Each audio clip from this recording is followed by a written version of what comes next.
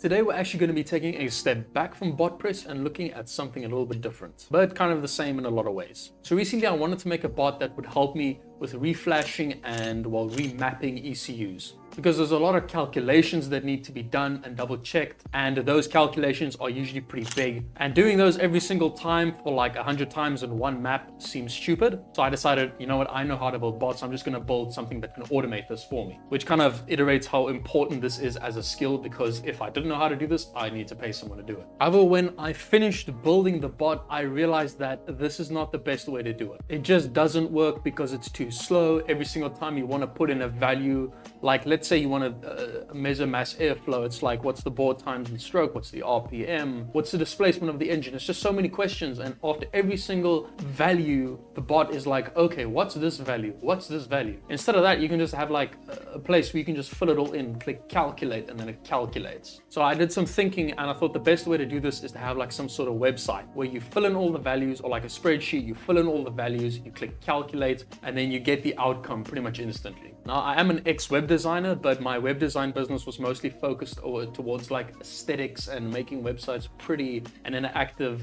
So my background actually didn't help me at all here. What did help me is my background in HTML. So at school, I take a subject called CAT, Computer Applicated Technology, and I'm pretty good at it as well, especially the HTML part. So I actually designed a like purely HTML and CSS JavaScript website for this use case. I'm not going to center this video around showcasing the website itself. I'm going to instead show you guys how we can use the skills that we learn in Botpress in other places as well. Because while I've been using Botpress for literally a year and a month now, I've learned a lot of JavaScript, because that's the only coding language that Botpress uses, is JavaScript. So I'm going to show you guys how what I learned in Botpress you can also use in other applications like with this website. So I'm only going to show one example of how these calculations go. So let's say if we want to calculate mass airflow, we'll say our engine is running at 6,000 RPM at a volumetric efficiency of 100%, 8 cylinders, 350 cubic inches, that's about 5.7 liters. We want our output units to be in feet.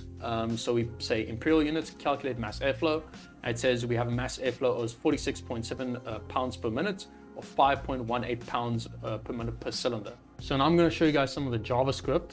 Here we just check that all our fields that are relevant is fit in. We use is not a number. So if it is not a number, then we put this in our result box, which is please enter valid input values. So the first step is converting everything to liters. So if it's cc's, we just divided it by 1,000 to get it to liter. If it's cubic inches, we multiply it with 0.016 rounded. Then we need to get the volume of airflow before we can get the mass of airflow. And here we assume that we are running at standard conditions, 15 degrees Celsius, and 14 psi of air pressure, basically sea level. And here, if our user wants their output in metric units versus imperial units, here we times it with 1,000 divided by 60 to get it to grams per second. And if they are in imperial units, we want to get it from liters back to pounds per minute. So we multiply it with 2.204. And right here, to get the mass airflow per cylinder, we just say mass airflow in pounds per minute divided by cylinders. And then here in our result box, we say which is per cylinder to fix to. That to fix to just means rounded to the nearest 2 decimals, and then pounds per cylinder. This honestly was more a lot of work than it was really difficult work, because yeah, you've been trained basically to do this if you used Botpress. It's the same principles, it's the same methodology, everything is pretty much the same, except for those 3 differences that I mentioned. So if you are a bot builder in Botpress, don't be scared to venture out to do something like this instead. The HTML is very straightforward. You don't need to know much about HTML to be able to do this, and you can get away with just a surface level understanding of HTML. And lastly, I also wanted to create like this feature where you can download a profile, like an engine profile, and then upload it later when you're working with it. Because let's say that you're like a mechanic shop and you have like 10 vehicles there that you're working on. You don't want to input the values every single time that you want to make a calculation. So basically, let's say that here, we're just going to enter some random values. And now we're going to say export profile. Then it exports it as engine profile.json. It's a JSON file. You save it, and then if we, let's say, reset our form, now we have no values whatsoever in here. Then we say upload profile, and then we just click that JSON file, and then all the values that we inputted are back in the document. It's just a way to save you time if you're working with multiple vehicles. And then as another example, let's calculate volumetric efficiency. So let's say we have an engine of 402 cubic inches displacement. We're running at an RPM of 6,000. We have a measured airflow of 472 cubic feet per minute. And then our volumetric efficiency is 81.96%.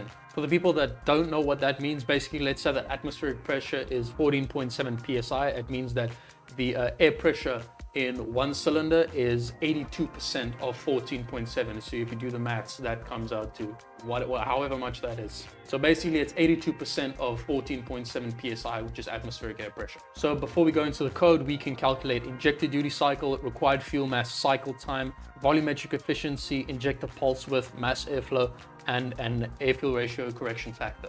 All right, so let's start at the very top. Here we just have three different links. This is for our URL and our favicon there in the tab. Here we just have some CSS that just makes the website look manageable, because before that it just looked really boring. There wasn't enough colors, enough padding, and I wanted columns as well.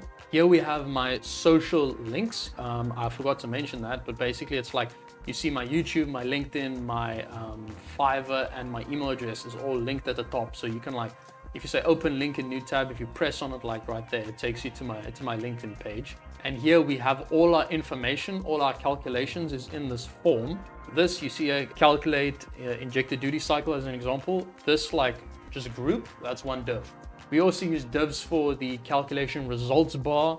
So let's take injector duty cycle as an example here. Let's take this one. So you see here we have a required fuel flow and a total fuel flow. So let's say that we have fuel injectors that can flow 1 pound per minute of fuel.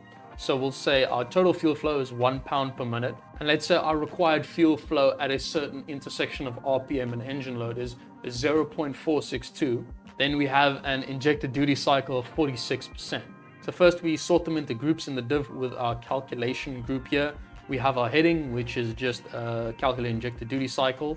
These are fields that the user can physically put their values into. So we just call that a field row. And then we have our result box, which is right there. That is our answer when we click on calculate duty cycle. So now I'm going to show you guys some of the JavaScript. So first we get our fields and we store them as values. Here we have a required fuel flow and total fuel flow. It is exactly the same as the variables at the top. But if we use those variables twice, let's say in different types of code, like let's say in volumetric efficiency and in mass airflow calculation, both of the times we need to use cylinders as input. And I'm not sure why this happened, but I needed to give them different names to use them twice in the code. I'm not sure why.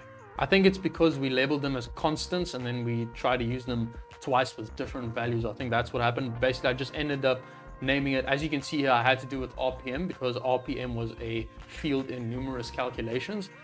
This one in volumetric efficiency, where we calculate volumetric efficiency, we have it as VE RPM. And then at other places, we just have it as RPM.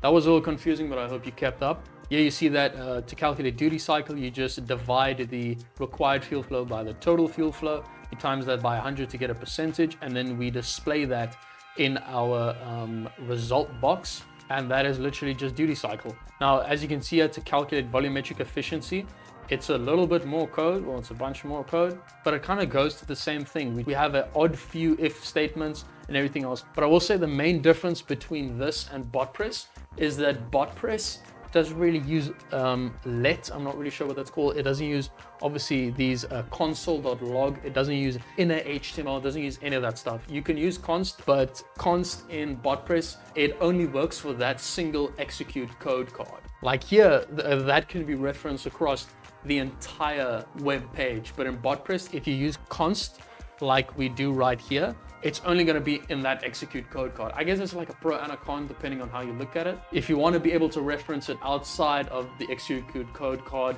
you need to use a workflow variable or bot variable or user variable or something like that. Anyway though, I hope you guys enjoyed this video. I hope it inspires you to work in some other areas as well, and not just Botpress, because bots are great, but they're not always the solution. Sometimes there are better solutions. Anyway, cheers, I'll see you in the next video.